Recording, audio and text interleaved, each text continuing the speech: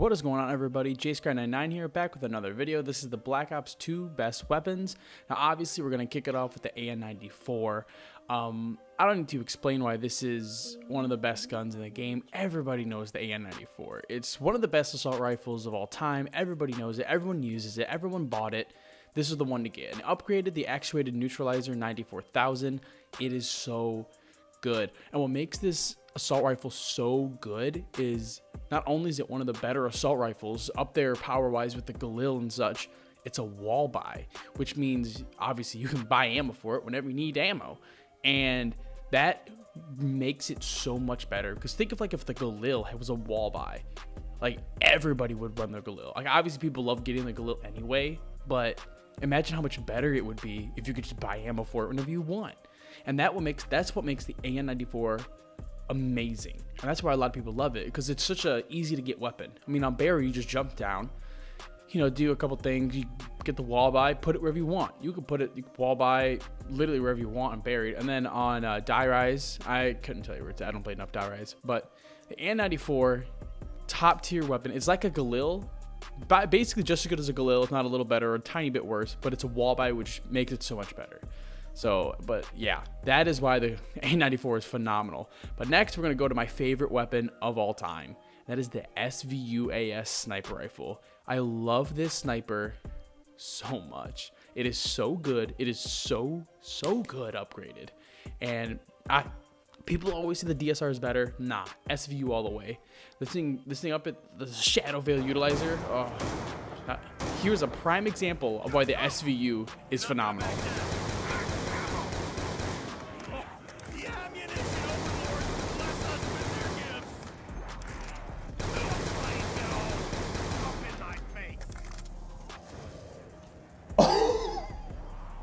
Literal sex. So good. It is such a good gun.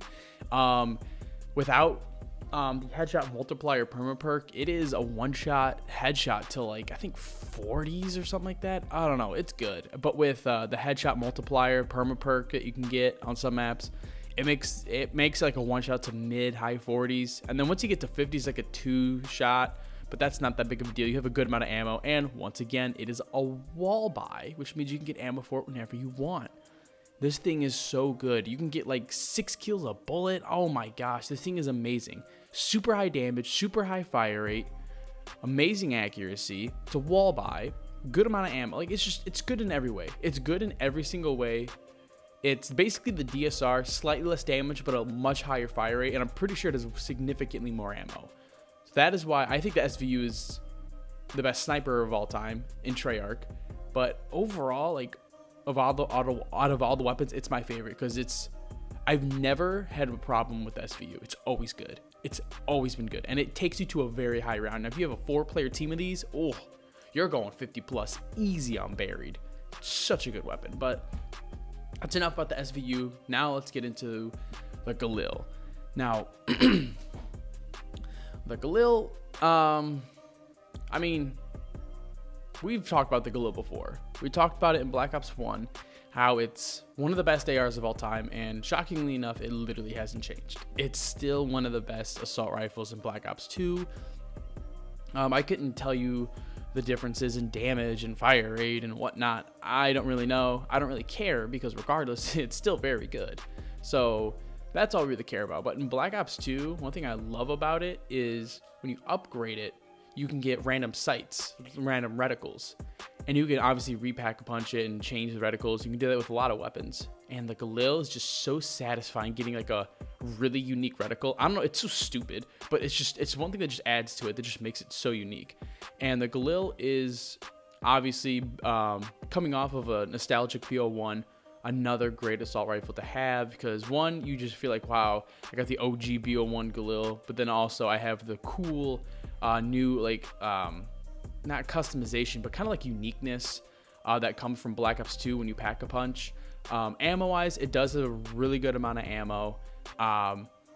Phenomenal weapon. Damage wise, obviously still great.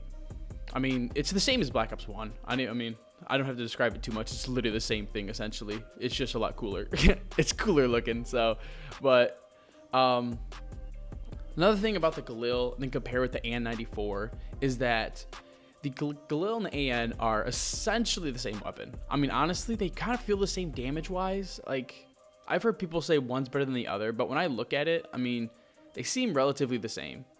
I can't really notice much of a difference. The Galil might have a higher damage, maybe, but I think that's in part because it's a box weapon, so you know it's more exclusive, so it has to be a little better, you know. Otherwise, what's the point?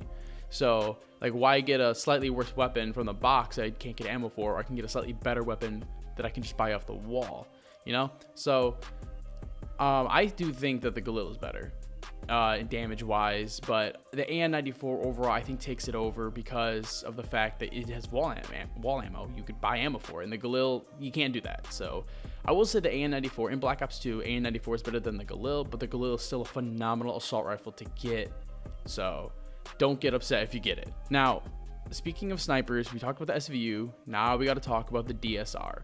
The DSR 50, I mean, I know I think the SVU is better, but my goodness, the DSR is good. Now, the DSR is nowhere near as fast as the SVU, nor is it a wall buy. So, like, oh, well, then why would you ever get the DSR? Well, this one kind of helps it, the customization of it. So when you repap the DSR, you can get a silencer on it, which adds literally nothing to the game. It does nothing.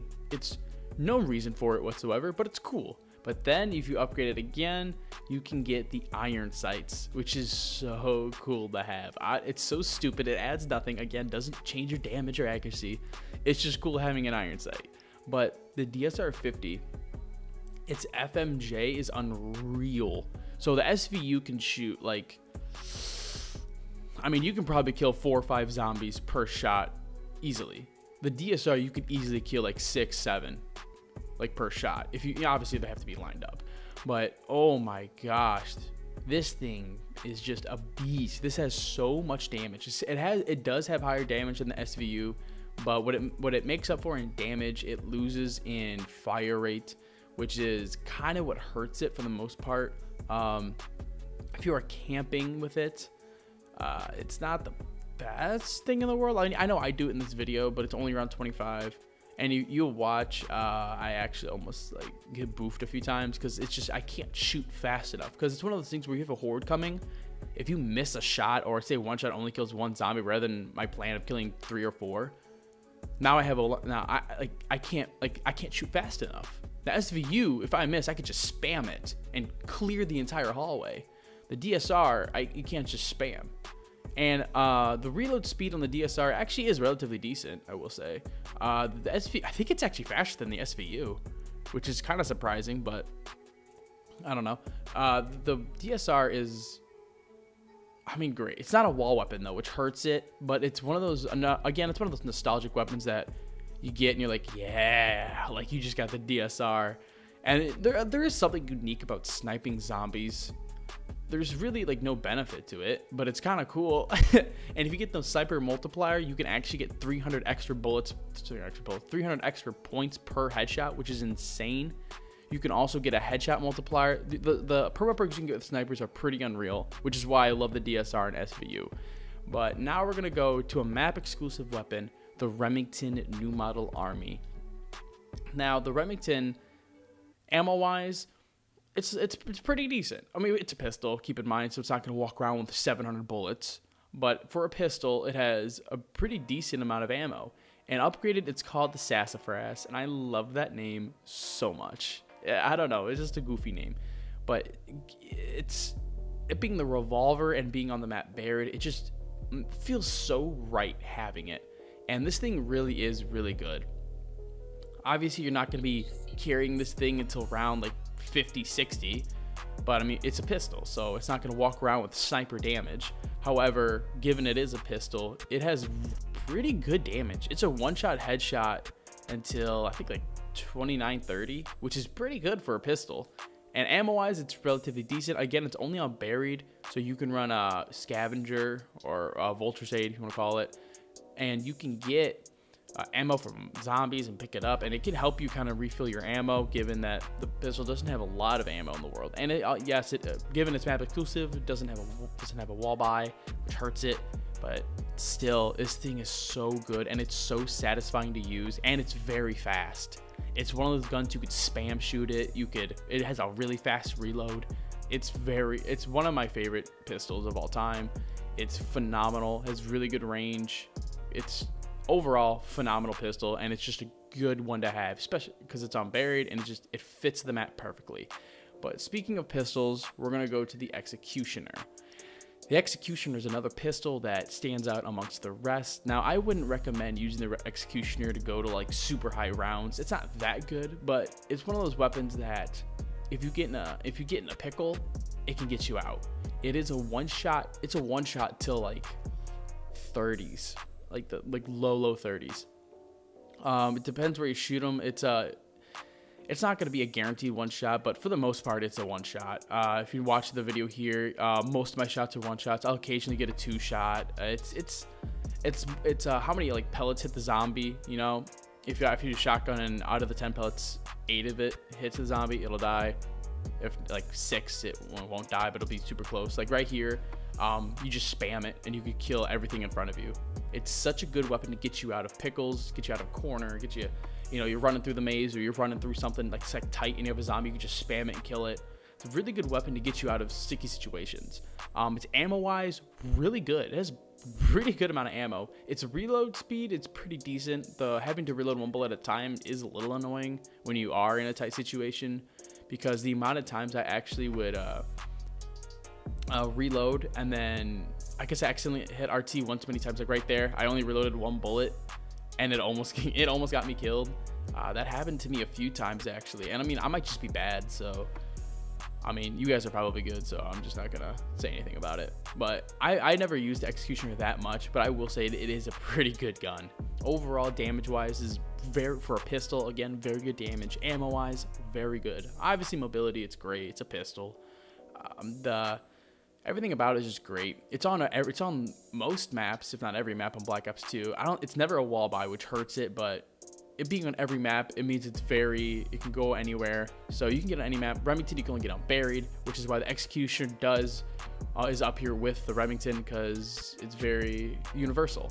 Now we're gonna go to another map exclusive weapon, the Mauser. The Mauser, obviously it's starting room pistol, so off spawn it's not that good. I mean, what do you expect? It's like the 1911. It's not good. Like, I mean, I'm not gonna explain it. So it's not very good. The pistol, however, upgraded like the 1911, becomes an absolute beast. It becomes the Boomhilda, and mixed with the BO2 Pack-a-Punch camo, yeah, it's a good one. The downfall of it, again, like the Mustang and Sally, low ammo.